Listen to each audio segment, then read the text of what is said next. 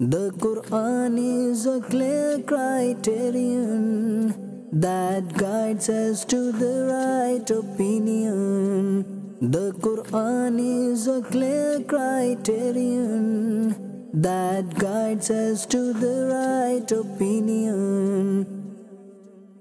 Alhamdulillahi Rabbil Alameen, wassalatu wassalamu ala Sayyidil Mursaleen, amma ba'du fa'a'udhu billahi minash shaytanir rajim, bismillahir rahmanir rahim, as-salatu wassalamu alayka ya Rasulallah, wa ala alika wa ashabika ya Habiballah, as-salatu wassalamu alayka ya Nabiyallah, wa ala alika wa ashabika ya Nurallah.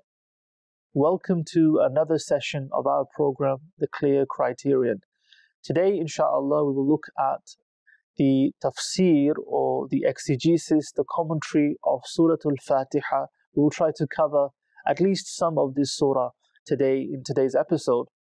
Before I do that, I would like to share with you some points or a very important reminder regarding the excellence of sending blessings in favor of the Prophet sallallahu alaihi wasallam.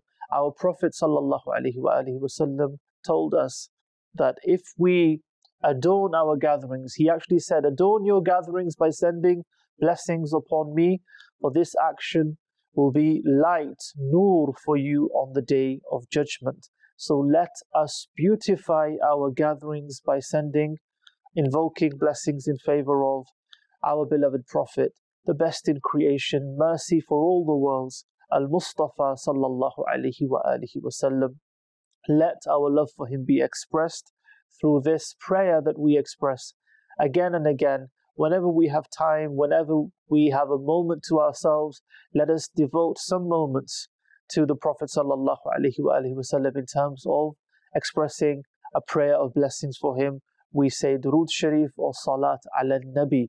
And this, inshallah, with Allah's grace, with the mercy of Allah subhanahu wa ta'ala, we hope for purification of the heart, that through this noble deed, Allah subhanahu wa ta'ala, we hope and pray, accepts us as among those who love His beloved Prophet sallallahu alaihi wasallam, and through this love may we attain salvation in the hereafter. Sallu ala al-Habib sallallahu ta'ala ala Muhammad. In our previous episode, we looked at the meaning of the word Quran. We looked at some aspects to do with exegesis in terms of the timeline, how tafsir came about, meaning the books of tafsir before that, who was clarifying the verses of the Quran. And we were reminded that ultimately the exegesis comes from Allah subhanahu wa ta'ala and His beloved Prophet sallallahu alaihi wasallam. And then this whole sequence of this development phase of commentary of the Quran after the Sahaba radiallahu ta'ala anhum and the followers, the Tabi'un, and then the scholars who came after them, how they worked so hard, their endeavors. We enjoy the fruits of their endeavors. The books that we benefit from today are due to the efforts of our pious, scholarly, pious predecessors, rahimahumullah ta'ala. Today, inshallah, we begin this session, or we begin this phase of tafsir or exegesis with Surah Fatihah. Surah Fatihah, when we translate it, Fatiha can be translated or usually is understood as the opening.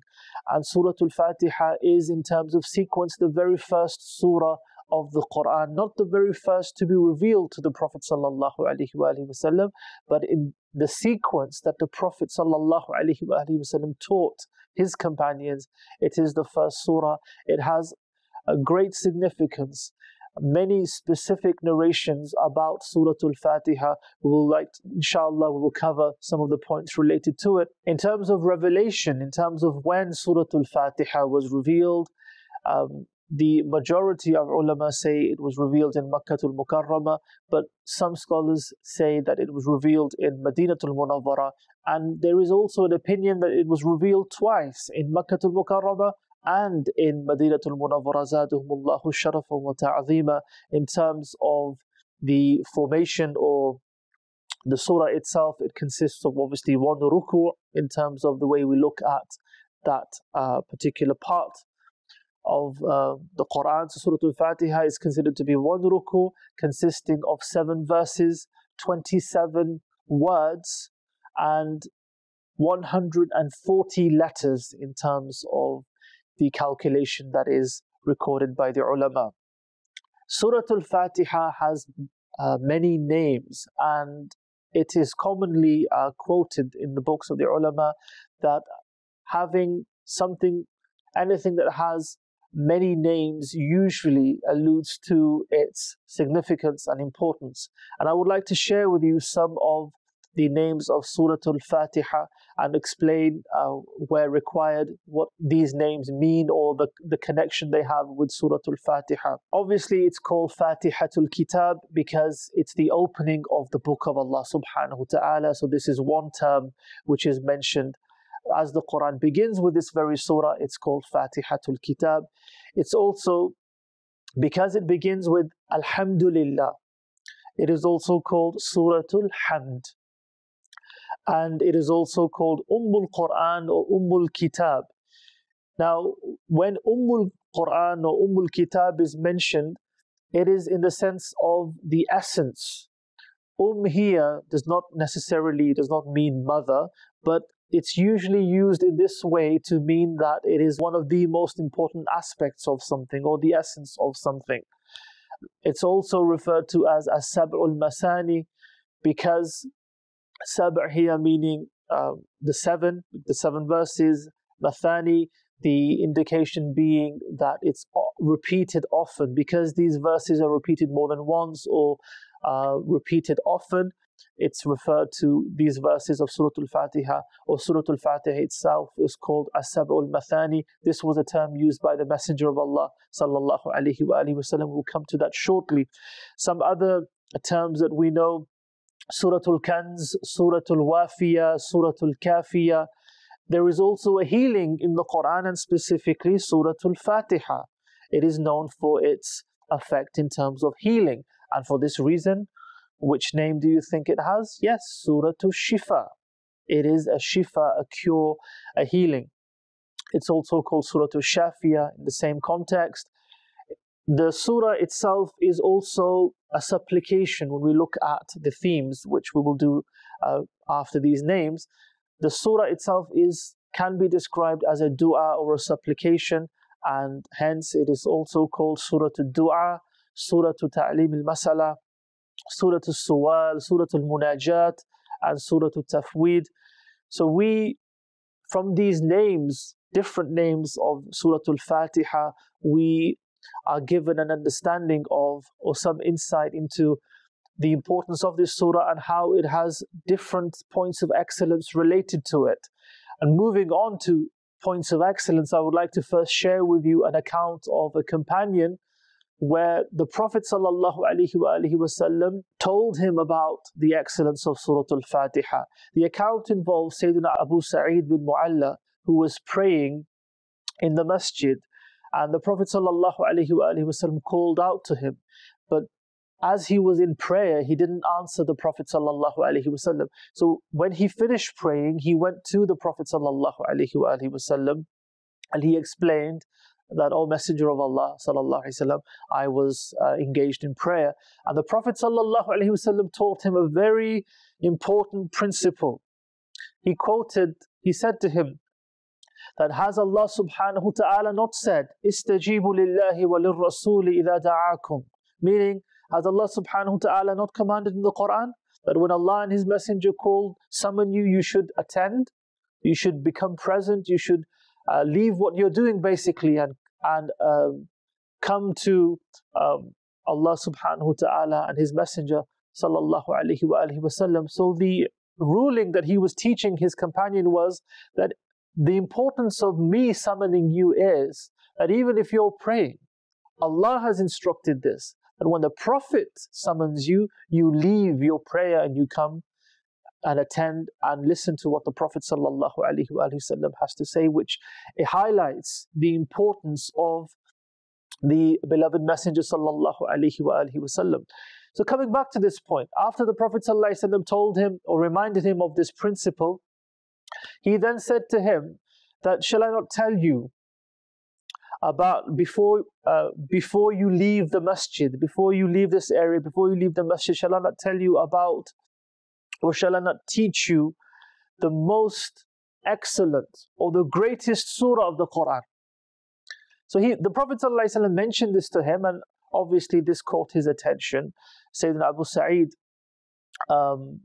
he noted this, and then he said that when the Prophet ﷺ held his hand, and as he was about to leave the masjid, he reminded the Prophet ﷺ, and he said that you were going to teach me or tell me about the greatest surah of the Quran, O Messenger of Allah sallallahu alaihi wasallam. And that's when the Prophet sallallahu alaihi wasallam informed him that the surah is Alhamdulillahi Rabbil Alameen, meaning the As-Sab'ul Masani, the Suratul Fatihah. So the Prophet ﷺ revealed to him that the greatest surah of the Quran was Suratul Fatihah on this occasion. Sayyidina Abdullah bin Abbas radiallahu ta'ala anhuma reports that once an angel descended and addressed the Prophet ﷺ saying, Ya Rasulullah, O Messenger of Allah sallallahu alaihi wasallam, I bring you glad tidings of two lights that no prophet before you was granted. No one before you, no other prophet was given these two lights. And he revealed them. The first one was Suratul Fatihah, and the second one was, he said, the last verses of Surah Baqarah. So this was specifically mentioned by this angel. Sayyidina Ubay ibn Ka'ab radiallahu anhu, he reports that the Prophet sallallahu alaihi wasallam said that Allah subhanahu wa ta'ala did not reveal a surah, a chapter like Quran, meaning Suratul Fatihah. Allah did not reveal a surah like Quran in the Torah or the Injil, meaning in the Torah or the Gospel. So in the previous books, Allah subhanahu wa ta'ala did not reveal a surah like Suratul Fatihah. This was declared by the Prophet sallallahu alaihi wasallam. How fortunate we are that not only do we have this surah, it is part of our daily routine of prayer. We recite these verses of Suratul Fatihah a number of times every single day as part of worship, which is obligatory upon us. And one other point that I would like to mention, the Prophet sallallahu alaihi wasallam is reported to have said that in Suratul Fatihah there is the cure for every illness. And hence the Sahaba radiallahu ta'ala anhum, in traditional reports, and our pious predecessors after them, they would often, as a ruqya, recite Suratul Fatihah and blow onto someone if they were in an ailing condition or suffering from any condition. So the first hadith that I mentioned regarding the excellence of Suratul Fatihah involving Sayyiduna Abu Sa'id bin Mu'alla was from Bukhari. The second hadith that I mentioned was from Muslim. And the third hadith which I mentioned about Quran being unique, that a surah like this is not found in the Torah or the Injil, in the Gospel. This was from Tirmidhi. As far as the themes of the surah are concerned, what is Suratul Fatihah about? It begins with the praise of Allah subhanahu wa ta'ala.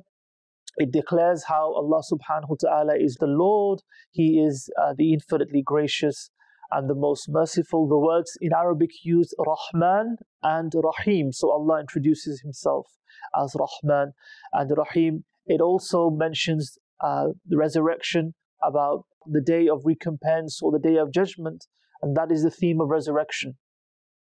The surah also mentions that only Allah subhanahu wa ta'ala is worthy of worship, and ultimately all help comes from Allah subhanahu wa ta'ala. He in reality is the source of all help.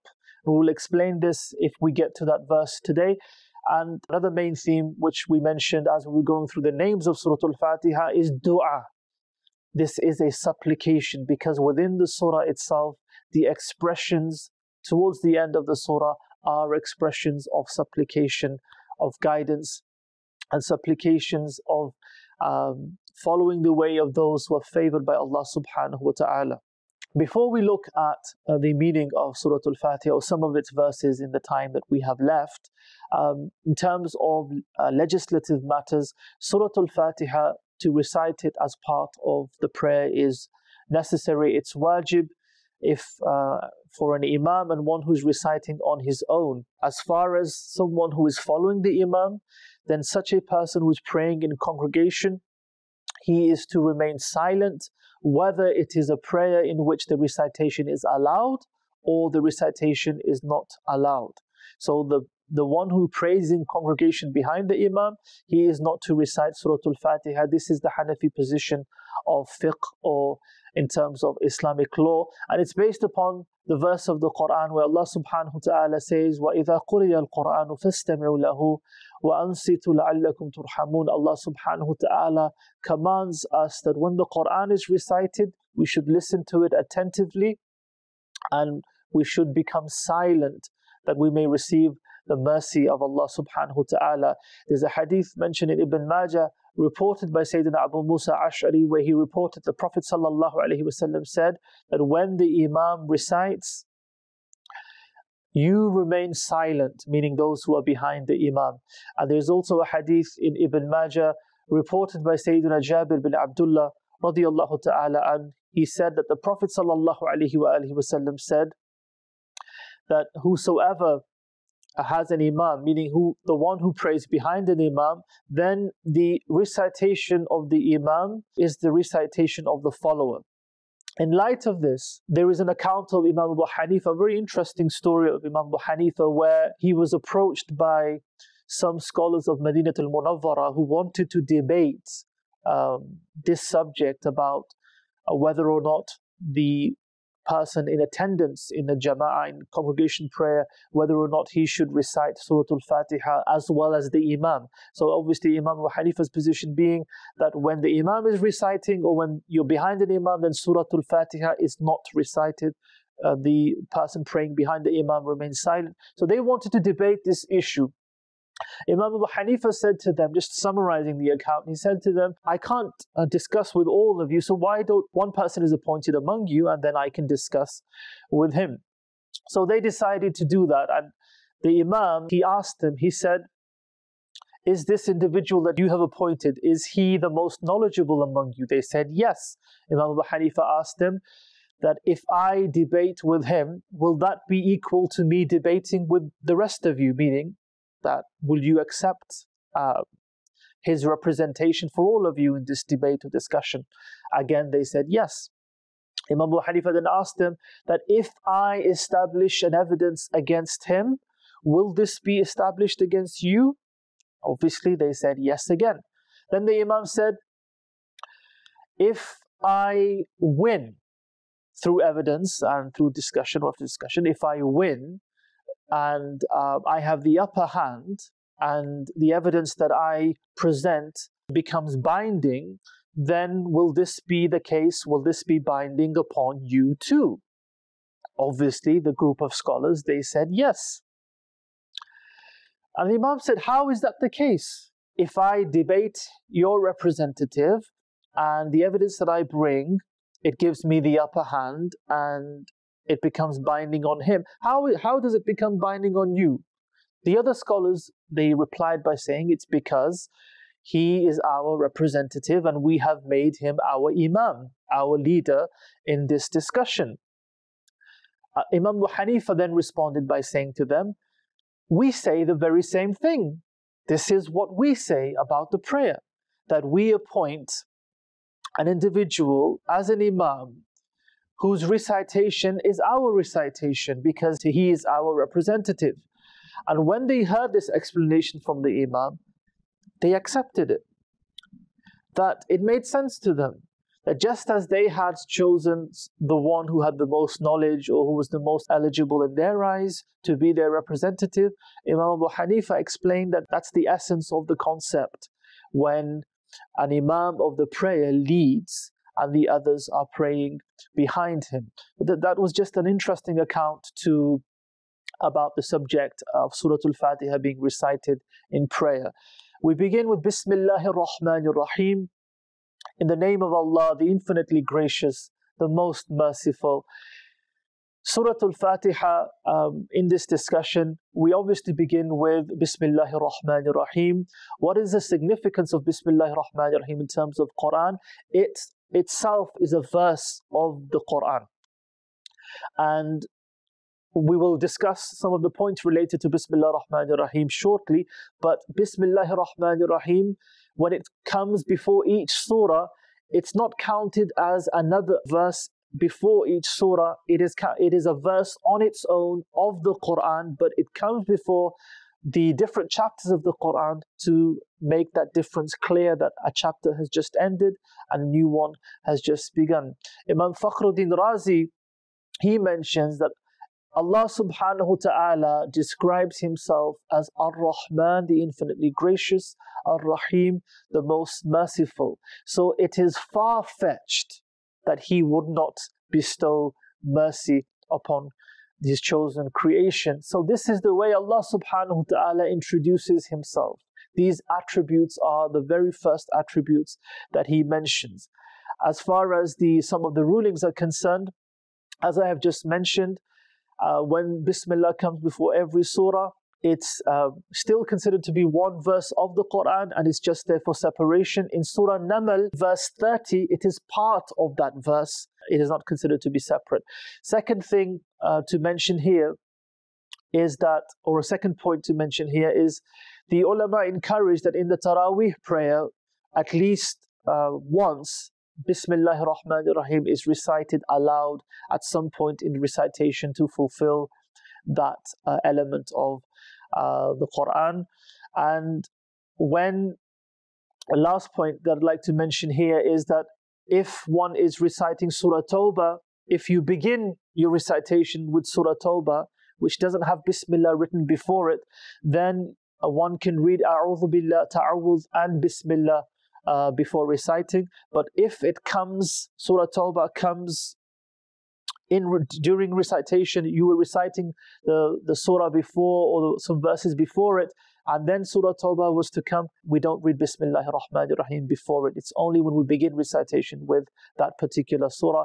Alhamdulillahi Rabbil Alameen. All praise is for Allah, the Lord of all the worlds. Meaning Allah subhanahu wa ta'ala is worthy of every praise.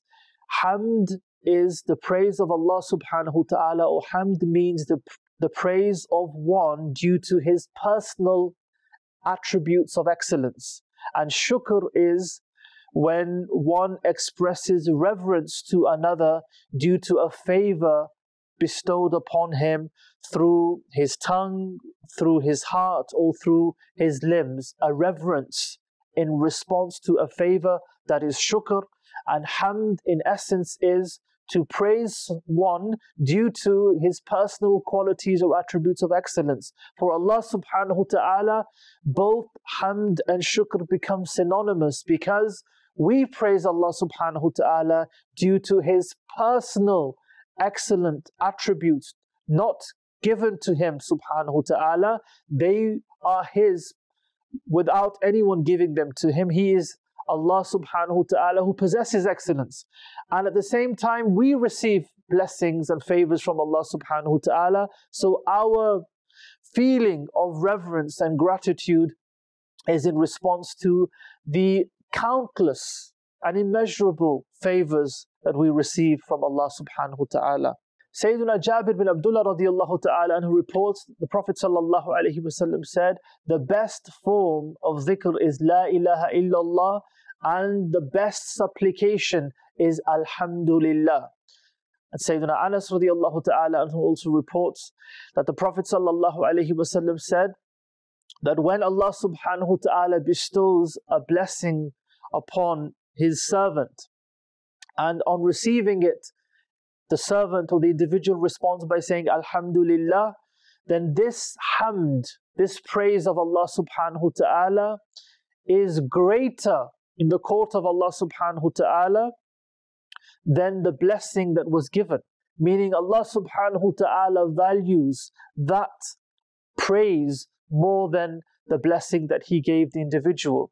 Alhamdulillahi Rabbil Alameen.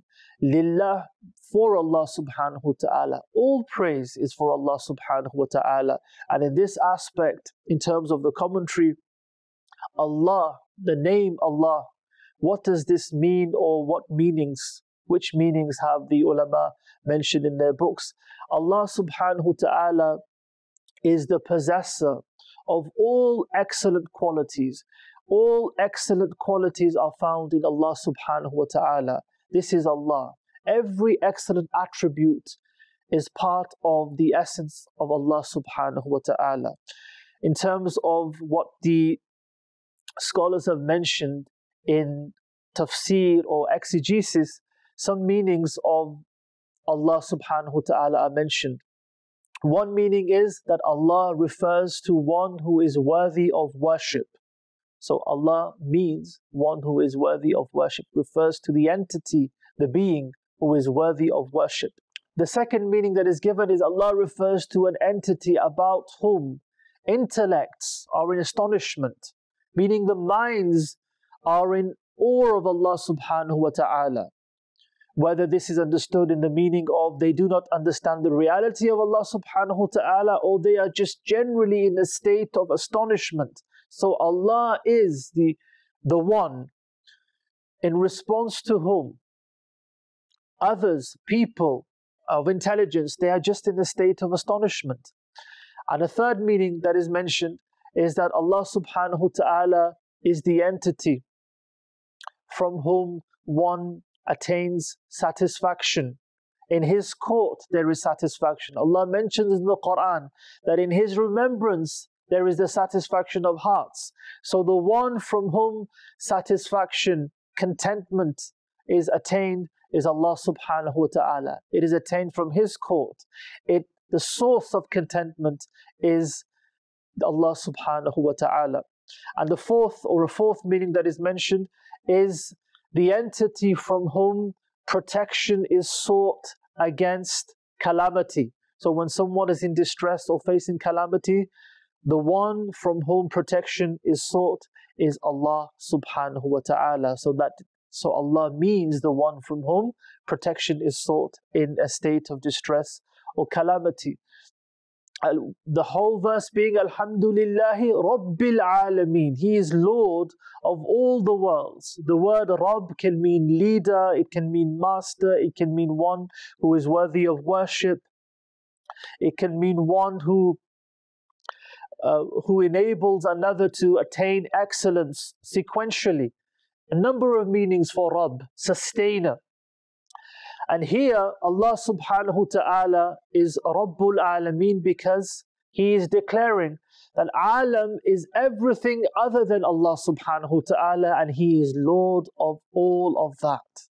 So Allah is Rabb and the Alam is everything other than Him, and He is Lord and Master of all of that. We conclude with this point and we pray to Allah subhanahu wa ta'ala that the little that we have covered regarding the Quran and some points related to Surah Fatihah, these points are a means of inspiration for us. We will continue and hopefully complete the exegesis or the intended exegesis of this surah in our next episode. And I say intended exegesis because in reality, as I mentioned previously, Sayyidina Ali, he said he could fill or load 70 camels just explaining Surah Al-Fatihah.